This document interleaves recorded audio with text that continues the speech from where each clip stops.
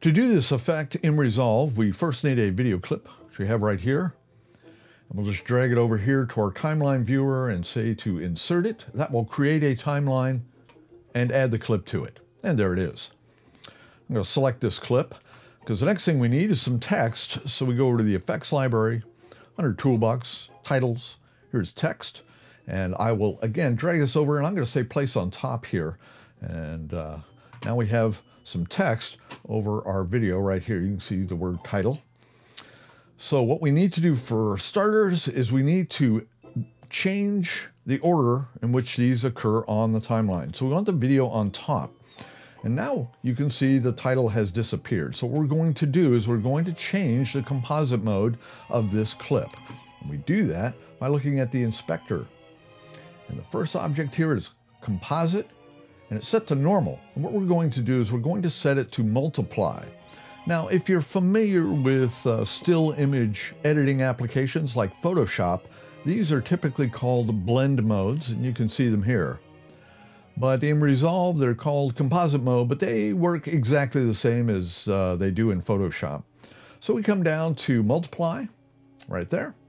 And now, title is showing the video through it. The title's pretty small, so what we're going to do is we're going to edit the title so that it's a little better for our purpose here. And we'll do that by changing the number of letters, for starters, to RAW and make them all capital, RAW.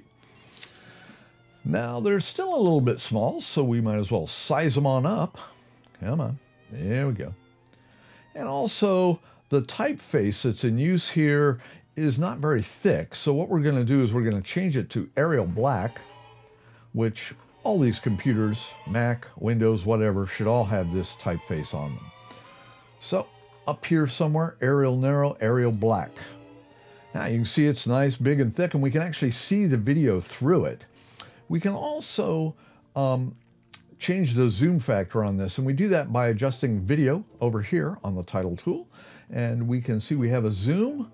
We can get rid of this, and now we can change the height of the letters so that they better match the video.